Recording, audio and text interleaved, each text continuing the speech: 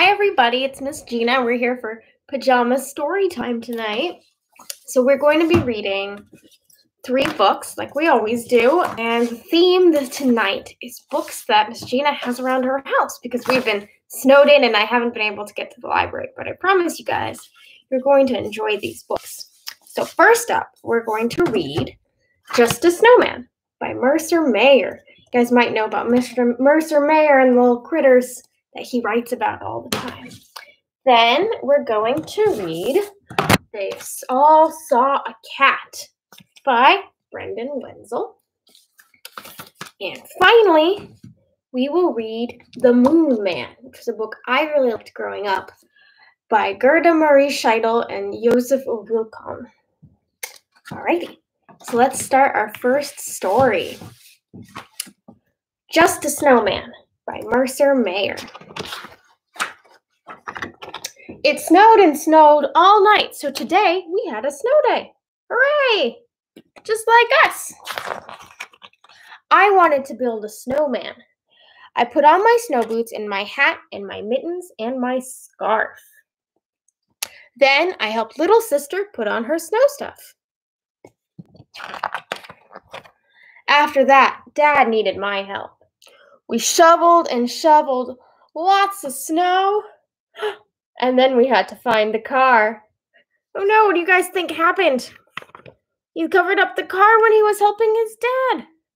Oh, look, his sister is getting ready to throw a snowball. You've got the family cat, and you got this bird who does not like being there. Got a very busy front yard, this family does. I was going to build a snowman next, but little sister wanted to have a snowball fight. There. I let her hit me a bunch of times. Do you think he's letting her hit him? Or is she just doing it? I only hit her one time by accident. Oh, no.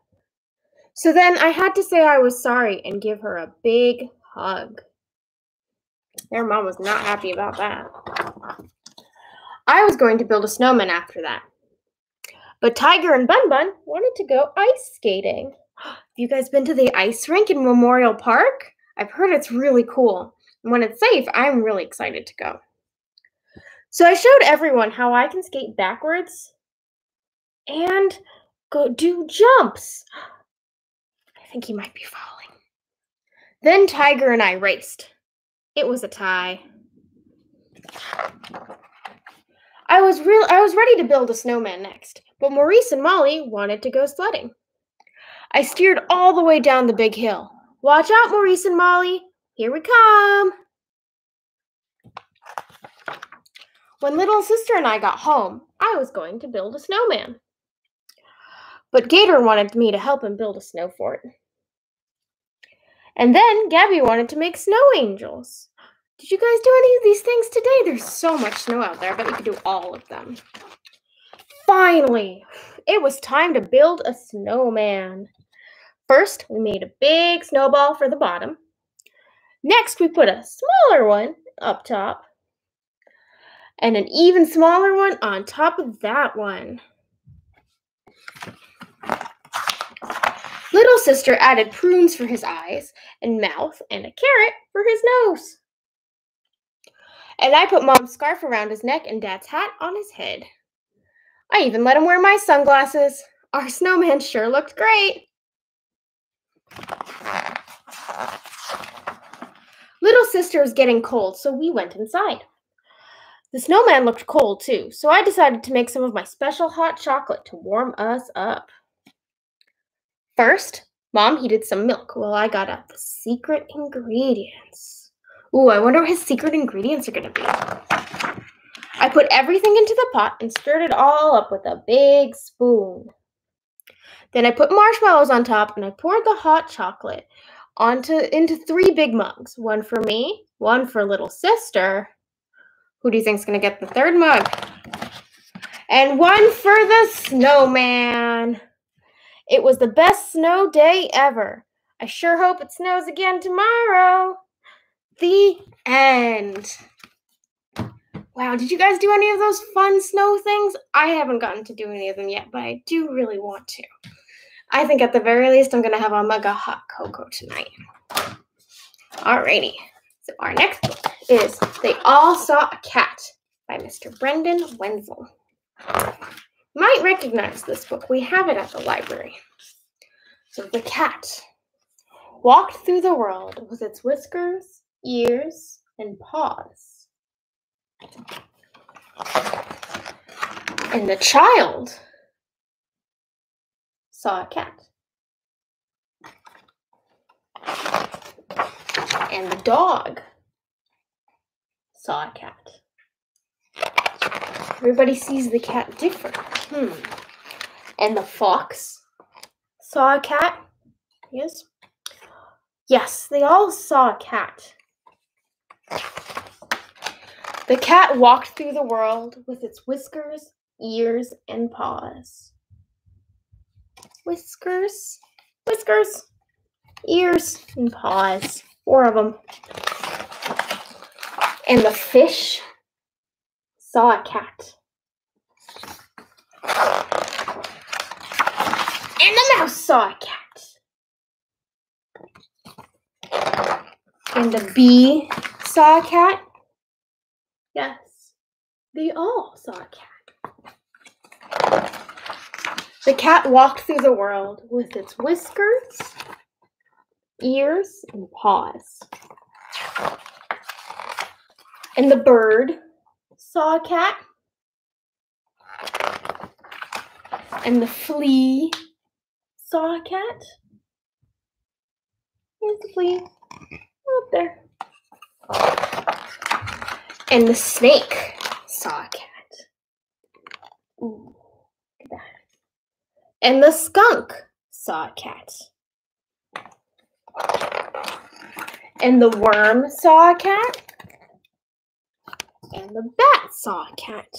Yes, they all saw a cat. Yes, they all saw a cat. A child and a fox, a child and a dog and a fox and a fish and a mouse and a bee and a bird and a flea and a snake and a skunk and a worm and a bat. The cat knew them all, and they all saw the cat. And the cat walked through the world with its whiskers, ears, and paws. Then it came to the water. And imagine what it saw. What do you think the cat's seeing? The cat saw a cat. The end. Hope you guys enjoyed that book. I love cats. They're my favorite animal. So they are for my whole family. So that's why we have this book, and it's important to us. I wonder which kind of cat did you guys like the most? Did you like that big red cat? I think my dad would like that one. Did you like the teeny tiny cat the bird could see? How do you guys see a cat? How would you draw a cat if you saw one? You could draw one and you could let me know. I'd love to see it. All right, so our last book tonight is The Moon Man. It's a little bit longer than the others, but I really like it. It was one of my favorites growing up. It's actually written by 2 people who are from, the author Gerda Marie Scheidl is from Germany, and she used to be a dancer, and Josef Wilkon is a Polish man who illustrated the book. So he drew the pictures. We got the moon and another moon. The Moon Man. This was translated by J. Allison James. Once there was a young girl named Marion who painted a picture of a moon man. She drew on 2 eyes and a nose and a cheerful smile. She drew 2 legs and 2 arms. Last, she drew a funny hat. Marion hung the picture book above her bed. Now she would have moonlight even when the real moon went behind a cloud. She would have a full moon even when the real moon was just a sliver. Marian happily went to sleep. Deep in the night, the real moon rose. It was a full moon, round and luminous. It shone through Marian's window and fell on the Moon Man. Achoo! He sneezed and woke up. The Moon Man took a breath and filled him up like a balloon. He peeled off the page. He rolled across the floor. He bumped down the stairs. Then he was outside in the garden. There he is.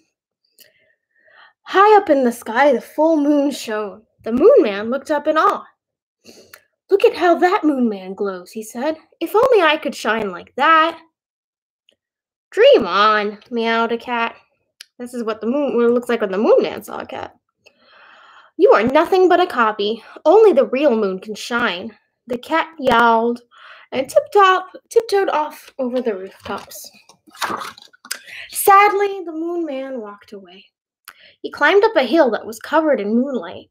The real moon lit up the Moon Man. Excited, he jumped up and down. I can rub myself all over in the light, and I will shine just like the moon in the sky, he thought. But then the moon went behind a cloud. 3 robbers appeared out of the garden. There they are. Looky here, they said. The man in the moon has fallen out of the sky. They snatched him up. Now we can have light whenever we need it. They locked the Moon Man into a glass lantern. Shine, they ordered. The Moon Man just smiled at them, even though he was scared. It's the only thing he knew how to do. Suddenly, the real moon came out from behind the cloud and shone in through the window. Oh, now, wait 1 minute, said a robber. You are an impostor. They threw the lantern on the ground and the glass shattered. The Moon Man slipped out between the shouts of excitement. The Moon Man came to a long silver bridge across the river. He did not know what the bridge was made of. He did not know that the bridge was made of moonshine. Look out, Moon Man. The real moon went behind another cloud, and the moon disappeared. Splash! The Moon Man fell into the water. No! Fortunately, a fisherman was just pulling in his nets. He thought he had caught a silverfish. When he saw the Moon Man, he was so excited he went straight home. Wife, he called, I've caught the moon. It's not shining, she said. How could it be the moon? The man explained, it's just wet from falling in the river. So they hung the Moon Man out to dry and tucked him into bed. Put him up there with the laundry on the washing. The Moon Man pretended to sleep, but he was thinking hard. All the way up there in the corner. He's thinking hard. As soon as the real moon comes out again, they will think I've gone back into the sky. He didn't want to disappoint them, so he slipped away. There's their house, and he's running away in a little boat.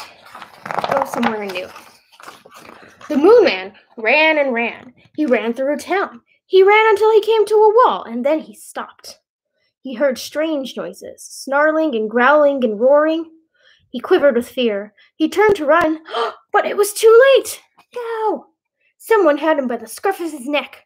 Before he knew it, he was locked in a zoo. The Moon Man was amazed by all the animals. Moon, moon, they cried. Shine your bright light so we can escape.